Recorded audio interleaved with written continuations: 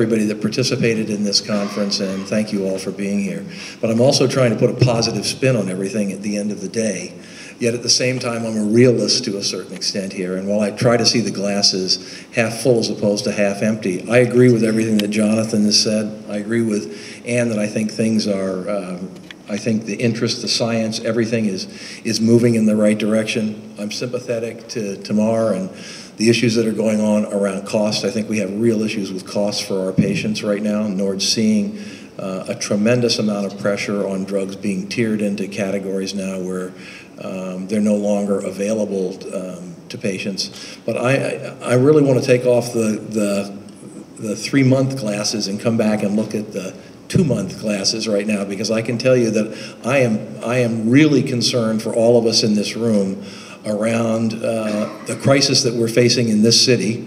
the inability of this city to be able to make decisions that impact all of us. And I'm talking primarily about Congress. I'm talking about sequestration that's staring us in the eyes right now, the impacts that it's going to have not only on the FDA, on NIH, on science, on everything that's going to move forward to help patients, whether they're rare disease patients or not rare disease patients, but are just patients in general. And I think that it's something that we've spent some time talking about here, but that we really need to, and I can tell you that NORD, as a patient organization, you're going to see is going to become extremely vocal about this issue on behalf of patients, because I think that all of the plans that we're talking about for the future essentially aren't going to happen if the sequestration piece moves forward in any kind of fashion. I recognize that our economy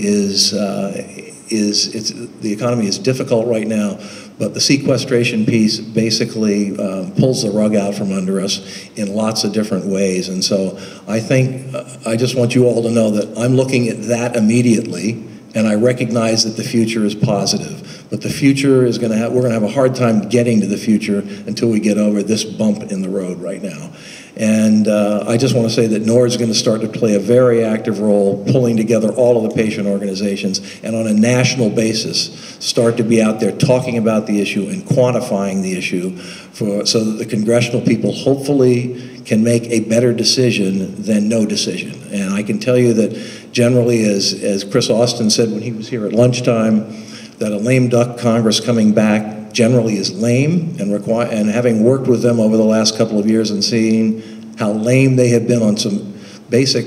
things that we've tried to get accomplished, that I think the next few months are going to be a real challenge for us, and we got to make some noise, talk about the issue, bring it to the forefront, and talk about the impact it's going to have on patients if the sequestration piece goes through. So for me, I'm looking between now and January 2nd